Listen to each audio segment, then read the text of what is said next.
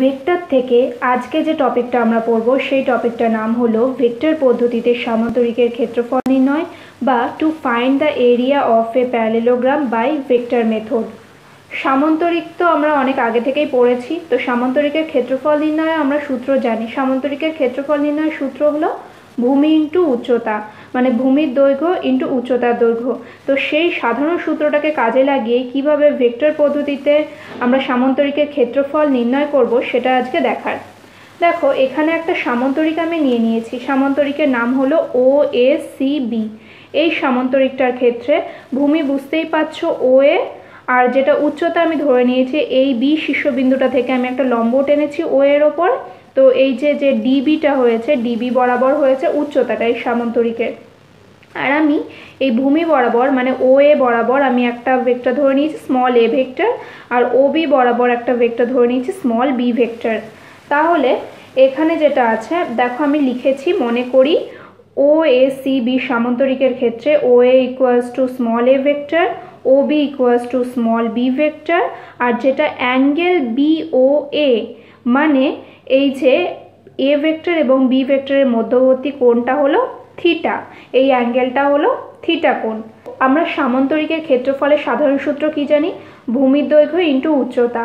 তাহলে এই যে সামান্তরিকটা আমি এঁকেছি, এই সামান্তরিকটার ক্ষেত্রে ভূমির দৈর্ঘ্যটা হবে মড অফ OA ভেক্টর আর উচ্চতার দৈর্ঘ্যটা হবে মড অফ DB ভেক্টর। তাহলে সেটাই দেখো লিখেছি। এবার মড OA ভেক্টরটা তো আমি সিম্পলি বুঝতেই পারছি যে মড OA ভেক্টরটা হবে মড স্মল a ভেক্টর, যেটা এখানে লেখা আছে। কিন্তু এই যে mod DB vector, mod DB ভেক্টরটা আমি কি করে বার করব? মড DB ভেক্টর সম্পর্ক তো সেরকমভাবে স্পষ্টত কিছু বোঝা যাচ্ছে না। কিন্তু মনে করো যখন আমি আগের ভিডিওতে যখন আমি ভেক্টরের অভিক্ষেপ পড়িয়েছিলাম, তখন স্কেলার এবং ভেক্টর অভিক্ষেপ পড়াতে গিয়ে আমি বলেছিলাম যে এই বরাবর যদি কোনো ভেক্টর থাকে তাহলে এই অনুভূমিক উপাংশটার মান কত হয়, আর এই যে উলম্ব উপাংশটা যেটা আছে সেই অংশটার মান কত হয়। তো চলো আরেকবার দেখে নিই। দেখো, প্রজেকশন যখন পড়েছিলাম তখন আমি বলেছিলাম যে এই বরাবর যদি কোনো ভেক্টর আর ভেক্টর হয় তাহলে এর যে অনুভূমিক অংশটা সেটা হয় হলো মড আর কস থিটা, আর যেটা এই লম্ব অংশটা হয় সেটা হয় হলো মড আর সাইন থিটা। এবার এটা কিভাবে আসে সেটাও তো প্রমাণ করে দেখিয়ে দিয়েছিলাম। তো তোমাদের যদি কারোর এই ভিডিওটা না দেখা হয়ে থাকে তাহলে চ্যানেলের প্লেলিস্ট থেকে গিয়ে ভিডিওটা দেখে নাও, আর না হলে ওপরের আই বাটনটা ক্লিক করলে এই ভিডিওটা তোমরা পেয়ে যাবে। তাহলে এই যে সামান্তরিকটা আছে, এই সামান্তরিকটা দেখে তুমি কি বুঝতে পারছো? এখানে একটা সমকোণী ত্রিভুজ তৈরি হয়ে গেছে, এই যে BOD একটা সমকোণী ত্রিভুজ তৈরি হয়ে গেছে। এবার এই সমকোণী ত্রিভুজটার ক্ষেত্রে এই বরাবর যাচ্ছে B ভেক্টরটা, তাহলে এই যে এই অংশটা যেটা হবে OD বরাবর, OD হবে মড B কস থিটা, আর এই যে DB বরাবর যেটা যাচ্ছে সেটা হবে মড B সাইন থিটা। ঠিক আছে, তো আমার OD নিয়ে তো কোনো কাজ নেই, OD আমার কোনো দরকার নেই, আমার দরকার হবে DBটা। এই DBটা কত হবে? Mod B sine theta. তাহলে দেখো আমি এখানে লিখে দিয়েছি OA ভেক্টরটার মানও লিখে দিয়েছি mod A vector, R mod DB ভেক্টরটাও লিখে দিয়েছি mod B vector sine theta. তাহলে এবার এইটা কার সূত্র? এই সূত্রটা হলো mod A vector cross B ভেক্টরের সূত্র, কারণ এটা ক্রস ভেক্টর যখন পড়েছিলাম তখনও শিখিয়েছিলাম। তাহলে আমরা ভেক্টর পদ্ধতিতে যখন সামান্তরিকের ক্ষেত্রফল নির্ণয় করব সেই সূত্রটা কি হবে? Mod of A vector cross B vector, যেখানে A ভেক্টর এবং B ভেক্টর কি সামান্তরিকের দুটি যে সংলগ্ন বাহু থাকবে, যা এটা দেখো সংলগ্ন বাহু মানে একই শীর্ষবিন্দু থেকে উৎপন্ন দুটো বাহু থাকবে, সেই বাহু দুটো বরাবর দুটো ভেক্টর হবে। তার মানে সংলগ্ন বাহুটা তোমাদের ক্লিয়ার হয়েছে। সংলগ্ন বাহু মানে একই শীর্ষবিন্দু থেকে উৎপন্ন দুটো বাহু। এখানে দেখো ও যে শীর্ষবিন্দুটা আছে এই শীর্ষবিন্দু থেকে দুটো বাহু উৎপন্ন হয়েছে, এটা OB বরাবর গেছে, এটা OA বরাবর গেছে। তাহলে এই দুটো বাহু হলো সংলগ্ন বাহু। সংলগ্ন বাহু বরাবর যে দুটো ভেক্টর থাকবে তাদের ক্রস প্রোডাক্টের মডিউলাস বা ম্যাগনিটিউডের মানটাই হবে সামান্তরিকের ক্ষেত্রফলটা। তাহলে এবার সূত্রটা দেখে নাও। সূত্র হলো কোনো সামান্তরিকের দুটি সংলগ্ন বাহু A ভেক্টর এবং B ভেক্টর দ্বারা প্রকাশ করা হলে সামান্তরিকের ক্ষেত্রফল হবে mod A vector cross B vector. ঠিক আছে, এইটা তোমাদের যদি মনে হয় যে তোমরা প্রমাণ মনে রাখবে না, কিন্তু সামান্তরিকের ক্ষেত্রফলের এই সূত্রটা কিন্তু তোমাদের কাজে লাগবে অঙ্ক করার ক্ষেত্রে। ঠিক আছে, তাহলে আমি প্রথমেই বলেছিলাম যে অঙ্কের ক্ষেত্রে কিন্তু প্রমাণগুলো খুব একটা ইম্পর্টেন্ট না, কিন্তু কোথা থেকে আসছে এই সূত্রটা কোথা থেকে আসছে সেটা তোমাদের জানা প্রয়োজন। অনেকের কাছে হয়তো এখন বই নেই, তো আমি কিন্তু প্রত্যেকটা ভিডিওর নিচে যে ডেসক্রিপশন বক্স আছে সেখানে বইয়ের পিডিএফ দিয়ে দিচ্ছি, তোমরা কিন্তু ওখান থেকে ডাউনলোড করে অঙ্ক প্র্যাকটিস করবে। এই যে সূত্রটা আমি পড়ালাম, এই সূত্র থেকে এবার আমি একটা এক্সাম্পল দেখব। প্রথমে দেখো, প্রশ্নটা হলো একটি সামন্তরিকের পরপর 4টি শীর্ষবিন্দু দেওয়া রয়েছে, তাহলে সামন্তরিকের ক্ষেত্রফল নির্ণয় করো। এবার দেখো, এই যে পরপর কথাটা কিন্তু খুবই ইম্পর্টেন্ট। শুধু যদি শীর্ষবিন্দু দিয়ে দিত তাহলে বুঝতে পারতে না যে কোন বরাবর আমি শীর্ষবিন্দুগুলো বসাবো, তাহলে নাম দিয়ে দিতে হতো। কিন্তু পরপর যখনই বলেছে তার মানে আমি কিভাবে বসাবো?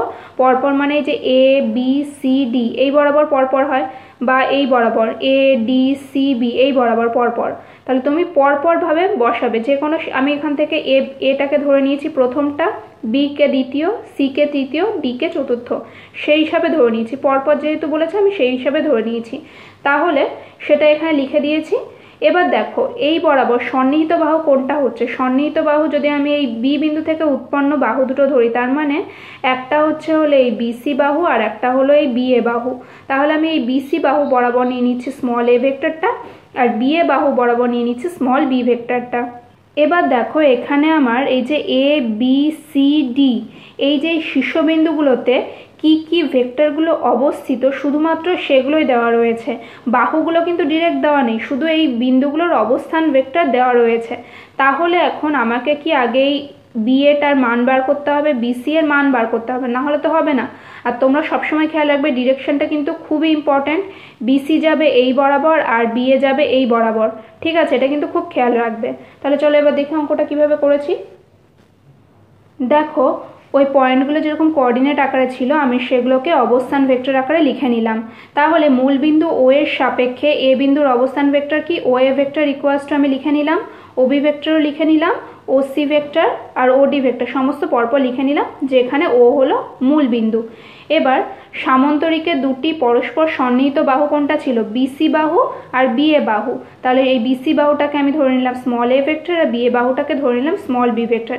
এবার এইগুলো কিন্তু কেউ গুলিয়ে ফেলো না যে এ ভেক্টর বি ভেক্টর, এগুলো কিন্তু আমি ধরে নিচ্ছি শুধুমাত্র, এগুলো কিন্তু কোনো একদম স্ট্যাটিক কিছু না, ঠিক আছে? যে এইভাবে ধরতে হবে, তোমরা এখানে পি কিউ নিতে পারতে, আমি এখানে স্মল এ স্মল বি ধরে নিয়েছি।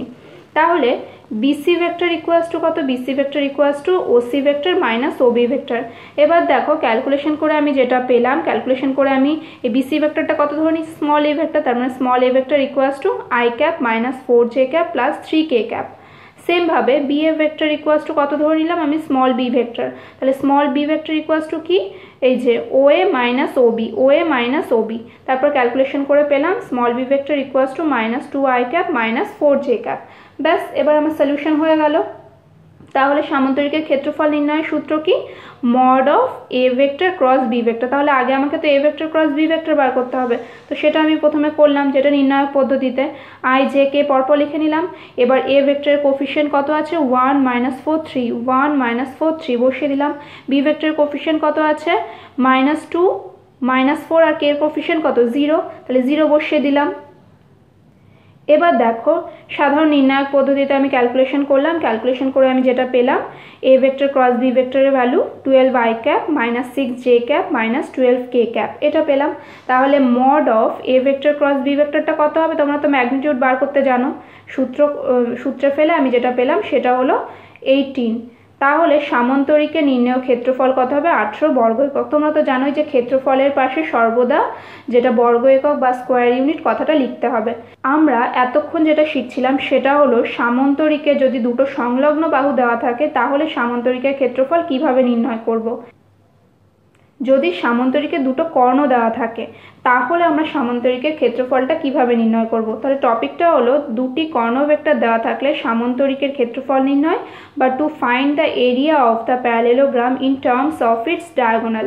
তার মানে কি, এই যে ও এ সি বি সামন্তরিকটা, এই ও এ সি বি সামন্তরিকের এই দুটো ডায়াগোনালের মান আমার দেওয়া রয়েছে, তার মানে ও সি দেওয়া রয়েছে আর এ বি দেওয়া রয়েছে। তাহলে আমি সামন্তরিকটার ক্ষেত্রফলটা কিভাবে না বার করব, এরও একটা সূত্র রয়েছে। দেখো কিভাবে আমরা এটা তৈরি করব সূত্রটা। মনে করি ও এ সি বি সামন্তরিকের ক্ষেত্রে ও C equals to A vector, মানে এই যে ও সি কর্ণ বরাবর গেছে এ ভেক্টরটা, আর এ বি ভেক্টর বরাবর মানে এ বি কর্ণটা বরাবর গেছে হলো বি ভেক্টরটা। তাহলে এই যে ত্রিভুজ OAD মানে এই যে OAD এই ত্রিভুজটুকু নিলাম, ঠিক আছে। এই ত্রিভুজটুকুর ক্ষেত্রে তোমরা দেখো যে ত্রিভুজ সূত্র অনুসারে এই যে এইটা দেখো একই ক্রমে দুটো বাহু যাচ্ছে আর এটা হলো উল্টো দিকে যাচ্ছে, তার মানে এইটা ইকুয়ালস টু এই OD ইকুয়ালস টু কি OA প্লাস AD, এটাই হচ্ছে, ঠিক আছে। তাহলে ওটা আমি ত্রিভুজ সূত্র অনুসারে পাচ্ছি OD equals to OA plus AD vector. এবার এখান থেকে দেখো এই যে AB ভেক্টর বরাবর কি ছিল, স্মল b ভেক্টরটা ছিল, তাহলে ADটা কত হবে, b ভেক্টরের হাফ। কারণ কি আমরা জানি সামান্তরিকের কর্ণদ্বয় পরস্পরকে সমদ্বিখণ্ডিত করে, তাহলে সমদ্বিখণ্ডিত যদি করে তাহলে এই যে এর হাফটুকু যেটা AD ভেক্টর পর্যন্ত AD ভেক্টর পর্যন্ত তাহলে কি হবে, এই b ভেক্টরের হাফটা হবে, তাহলে সেটাই দেখো লিখে দিয়েছি, AD এর জায়গায় বসিয়েছি হাফ অফ b ভেক্টর, আর OAটা তো ছিলই, OAটা যেরকম ছিল আমি OAটাকে OA রেখে দিলাম, ঠিক আছে। আর OD ভেক্টরটা কি এই যে OC ভেক্টরের হাফ, ঠিক আছে। তাহলে সেম ভাবে এটা কি হবে, হাফ অফ A ভেক্টর, এই বরাবর গেছিল A ভেক্টরটা, তাহলে হাফ অফ A ভেক্টর। এবার দেখো আমরা এর আগে যেটা শিখলাম সামান্তরিকের ক্ষেত্রফল নির্ণয়, সেখানে আমাদের কি প্রয়োজন হয়েছিল, দুটো সংলগ্ন বাহু দরকার হয়েছিল সামান্তরিকের। তাহলে আমি এখানে সেই আগের সূত্রটার হেল্প নিয়ে এই প্রমাণটা করব। এখানে সংলগ্ন বাহু কি আছে, OA আর OB, তার মানে আমাকে আগে OA বার করতে হবে আর দ্বিতীয়ভাবে OBটাও বার করতে হবে। তো প্রথমে দেখো এখান থেকে আমি যদি OAটা শুধু বার করতে চাই তাহলে OA ইকুয়ালস টু আসবে half of A vector minus B vector, তো সেটা আমি পরের পাতায় করেছি, ঠিক আছে। আমি দেখো এইভাবে আমি OA ভেক্টরটার ভ্যালুটা বসিয়ে দিয়েছি। এবার একইভাবে ডেল্টা OBD ত্রিভুজের ক্ষেত্রে দেখি কি পাই, OBD এই ত্রিভুজটার ক্ষেত্রে দেখো একই ক্রমে কোন দুটো বাহু রয়েছে, একই ক্রমে আছে এই যে OD আর DB, ঠিক আছে। তাহলে এখান থেকে আমরা কি পাচ্ছি যে এই যে OB ভেক্টরটা ইকুয়ালস টু কি, OB vector equals to OD plus DB, ঠিক আছে। OB vector equals to OD plus DB। এবার দেখো এই যে ODটা কি, ODটা ইকুয়ালস টু এই A ভেক্টরের হাফ, ঠিক আছে। OD equals to half of A vector, আর যেটা DBটা রয়েছে DBটা কি B ভেক্টরের হাফ, ঠিক আছে, তার মানে হাফ অফ B ভেক্টর। তাহলে এখান থেকে আমি যেটা পাচ্ছি OB vector equals to half of A vector plus B vector. এটা খেয়াল করবে, এটা হলো ত্রিভুজ সূত্রানুসারে। প্রথমবার আমি কোন ত্রিভুজটা নিলাম, এই যে নিচের এই ত্রিভুজটা। সেকেন্ডবার আমি কোন ত্রিভুজটা নিলাম, এই যে এই সাইডের ত্রিভুজটা, ঠিক আছে। কেন নিলাম, কারণ আমার সংলগ্ন বাহু দুটো দরকার। আগের যেটা প্রমাণটা ছিল সেই প্রমাণের হেল্প নিয়ে আমি এই প্রমাণটা করব। তাহলে আমার সংলগ্ন বাহু দরকার, মানে O এর মানটা দরকার আর OBর মানটা দরকার। এই মান দুটো বার করার জন্য আমি এরকম করছি। এবার দেখো আমি সেটাই লিখেছি, এই দেখো OB vector equals to half of A vector plus B vector. এবার এখন যে সামান্তরিকটা আছে OACB সামান্তরিকের ক্ষেত্রে OA ভেক্টর এবং OB ভেক্টর হলো পরস্পর সন্নিহিত বা সংলগ্ন দুটো বাহু, ঠিক আছে, বুঝতেই পারছো। তাহলে এর আগে যে সূত্রটা শিখলাম সেই সূত্র থেকে আমরা এই সামান্তরিকটার ক্ষেত্রফল কি পাই, mod of OA vector cross OB vector, ঠিক আছে। এখানে আর আমি কোনো স্মল A ভেক্টর বা স্মল B ভেক্টর কোনো নাম দিইনি, আমি ডিরেক্ট যেটা বাহুটা ছিল সেই বাহুর নাম দিয়ে আমি এখানে করে দিয়েছি, ঠিক আছে। তাহলে এখান থেকে দেখো OA ভেক্টরটার ভ্যালু বসিয়ে দিলাম, OA ভেক্টরটার ভ্যালু কত ছিল, half of A vector minus B vector, সেটা আমি এখানে বসিয়ে দিয়েছি half of A vector minus B vector. R B ভেক্টরের ভ্যালুটা কত ছিল, half of A vector plus B vector, তাহলে সেটাও বসিয়ে দিয়েছি। এবার দেখো এই যে হাফগুলো আছে, হাফগুলো তো একটা স্কেলার কোয়ান্টিটি, তাহলে এগুলো তো মড থেকে এমনি সাধারণভাবে বেরিয়ে চলে আসবে, তাহলে বেরিয়ে কত হলো 1/4 বাইরে আসলো। এবার যেটা আছে দেখো A vector minus B vector R A vector plus B vector, এটা আছে ক্রস প্রোডাক্টে। এটা কিন্তু খেয়াল করবে ডট প্রোডাক্ট না যে তোমরা ওই A স্কোয়ার মাইনাস B স্কোয়ারের ফর্মুলা বার করবে, ঠিক আছে। তো এটা কিন্তু ক্রস প্রোডাক্টে কিন্তু ওইভাবে করা যায় না, অনেক খেটে খুঁটে করতে হয়। তো দেখো এটা কি হলো, A vector cross A vector, তারপর A vector cross B vector, তারপর দেখো minus of B vector cross A vector minus of B vector cross B vector. এবার আমি যখন তোমাদের ক্রস প্রোডাক্ট পড়েছিলাম তখন আমি বলেছিলাম যখনই দেখতে পারবে এরকম সেম ভ্যালু দুটো ভেক্টর যখন সেম তাদের ক্রস প্রোডাক্ট কত হয়, 0 হয়, ঠিক আছে। আর ডিফারেন্ট হলে সেটা আলাদা ব্যাপার, ডিফারেন্ট হলে সেটা তো অন্য কেস রয়েছে, কিন্তু যখন সেম হবে দুটো ভেক্টর যদি সেম হয় তাদের ক্রস প্রোডাক্ট কত হয়, তাদের ক্রস প্রোডাক্ট হয় 0। কারণ কেন, মধ্যবর্তী কোণটা তখন কত হয়ে যায়, 0 ডিগ্রি হয়ে যায়, যার জন্য সাইন 0 ডিগ্রির ভ্যালু 0, তো ওর জন্য এটার ভ্যালুটা বুঝতে পারছো 0 হয়ে যায়। কিন্তু ডট প্রোডাক্টের ক্ষেত্রে কী হতো, ডট প্রোডাক্টে যদি তোমার এ ভেক্টর ডট এ ভেক্টর থাকতো তাহলে ওটাকে আমরা লিখতে পারতাম মড এ ভেক্টর হোল স্কোয়ার। তার মানে বুঝতেই পারছো ভেক্টর ডট প্রোডাক্ট আর ক্রস প্রোডাক্ট কিন্তু অনেকটাই আলাদা। তাহলে এখান থেকে আমি এই পার্টটা আর এই পার্টটা আমি 0 লিখতে পারি, পড়ে থাকছে এই দুটো পার্ট।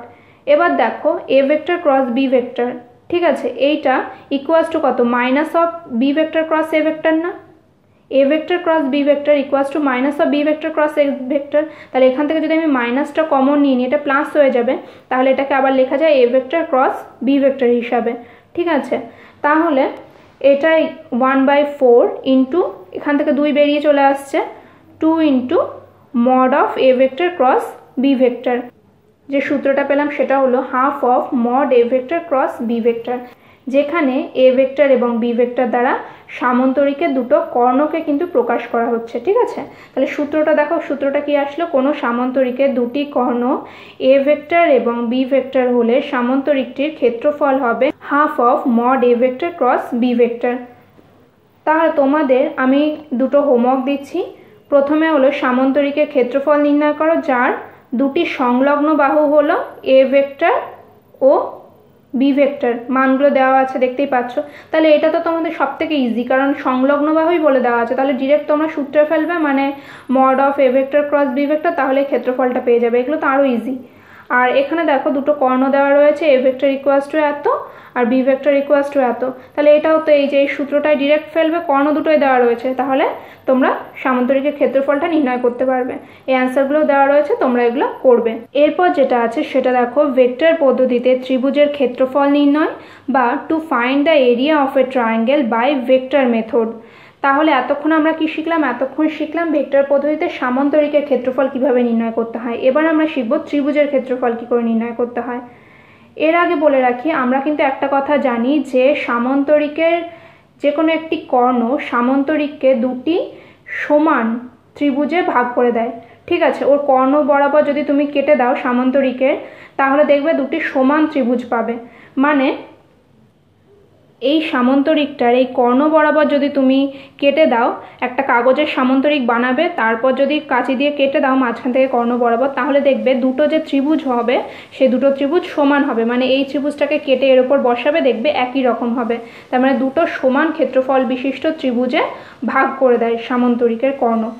তাহলে এখান থেকেও বলা যায় যে সামান্তরিকের ক্ষেত্রফল যদি mod of A vector cross B vector হয়, তাহলে ত্রিভুজের ক্ষেত্রফল হবে half of A vector cross B vector, ঠিক আছে। এখান থেকেও বোঝা যায়। আর একটা যেটা প্রমাণটা আমি দেখাবো সেটা দেখো,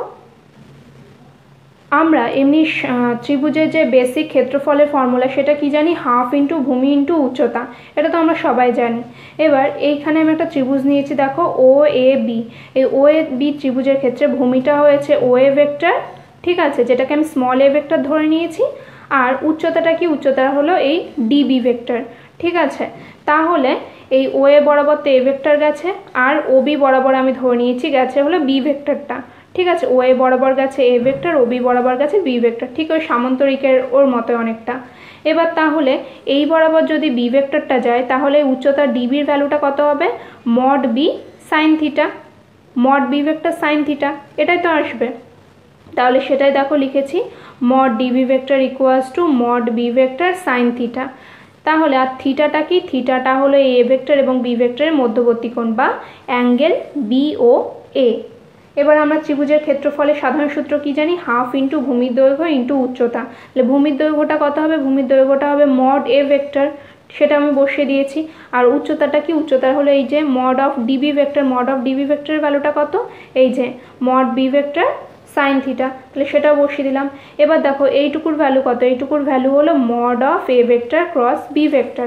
তাহলে এখান থেকে আমরা সূত্রটা পেয়ে গেলাম, ত্রিভুজেরও যদি দুটো সংলগ্ন বাহু দেওয়া থাকে তাহলে কি হবে, সংলগ্ন বাহু দেওয়া থাকলে এর ক্ষেত্রফলটা হবে half of A vector cross B vector. এটা সবসময় খেয়াল রাখবে যে ও এটা যাবে এই বরাবর আর ও বিটা যাবে এই বরাবর, এই ডাইরেকশনটা কিন্তু সবসময় মাথায় রাখবে। তাহলে সেটাই দেখো এখানে সূত্রে লেখা রয়েছে, ঠিক আছে, যে কোনো ত্রিভুজের সংলগ্ন বাহু এ ভেক্টর এবং বি ভেক্টর হলে ত্রিভুজটির ক্ষেত্রফল হবে half of A vector cross B vector equals to কি, হাফ ইন্টু সামান্তরিকের ক্ষেত্রফল। এটাও তো বুঝতে পারছি, আমি একটু আগে বোঝালাম। এরপর দেখো এই যে আমি টপিকটা পড়লাম এখান থেকে একটা এক্সাম্পল, যে কোনো ত্রিভুজের শীর্ষবিন্দু তিনটির অবস্থান ভেক্টর দিয়ে দেওয়া হয়েছে, শীর্ষবিন্দুগুলো যে জায়গায় অবস্থিত সেখানকার ভেক্টরগুলো দিয়ে দেওয়া হয়েছে, তাহলে এটার ক্ষেত্রফল নির্ণয় করো। তাহলে তো বুঝতেই পারছো যে এখান থেকে এই প্রত্যেকটার অবস্থান ভেক্টর দিয়ে দিলে আমাকে কিভাবে এই প্রত্যেকটা বাহু বার করতে হবে। তাহলে আমি ধরে নিলাম ও একটা মূলবিন্দু আছে, সেই মূলবিন্দুর সাপেক্ষে এ বিন্দুর অবস্থান ভেক্টরটা হলো ও এ ভেক্টর ইকুয়ালস টু এটা নিয়ে নিলাম, বি বিন্দুর অবস্থান vector equals to O B vector এটা নিয়ে নিলাম, আর সি বিন্দুর অবস্থান vector equals to O C vector এটা নিয়ে নিলাম। ঠিক আছে, যেখানে ও হলো মূল বিন্দু। তাহলে যে এই বিসি ভেক্টরটা রয়েছে, বিসি ভেক্টর ইকুয়ালস টু কত হবে, OC minus Obi, OC minus Obi করে দেখো ক্যালকুলেশন করে আমি এটা পেয়েছি। সেমভাবে বি এ ভেক্টরটা ইকুয়ালস টু কত হবে, ও এ মাইনাস ওবি, সেটাও ক্যালকুলেশন করে পেয়েছি, minus I cap minus J cap minus K cap. এবার দেখো এই ত্রিভুজটার ক্ষেত্রে যে সংলগ্ন বাহু দুটো রয়েছে সেটা হলো বিসি আর হলো বিএ। তাহলে এখানে ক্রস প্রোডাক্ট করতে হতো বিসি ক্রস বিএ, আমি কিন্তু উল্টো করে ফেলেছি, আমি এখানে বিএ ক্রস বিসি করে নিয়েছি। তো তোমরা কিন্তু এটা একটু ঠিক করে নেবে, এটা বিসি ক্রস বিএ হবে। তার ফলে পরিবর্তনটা কি হবে, তার ফলে পরিবর্তন যেটা হবে সেটা দেখবে এই যে এই থার্ড রোটা হয়ে যাবে সেকেন্ড রো, আর সেকেন্ড রোটা হয়ে যাবে থার্ড রো, আর সমস্ত যে এই সাইনগুলো আছে এগুলোর আগে একটা করে মাইনাস কমন চলে আসবে। এবার তোমরা তো জানোই যে যেটা মড ভ্যালু হয় বা ম্যাগনিটিউডটা হয় সেটা এ ক্রস বি বা বি ক্রস এ দুটোরই সেম হয়, তো সেই জন্য এখানে কোনো পার্থক্য হয়নি অ্যান্সারে। তারপর যেটা আসবে দেখো অ্যান্সারটা আসবে √21/2 বর্গ একক। তো তোমরা এটা ক্রস প্রোডাক্টটা একটু ঠিক করে নেবে।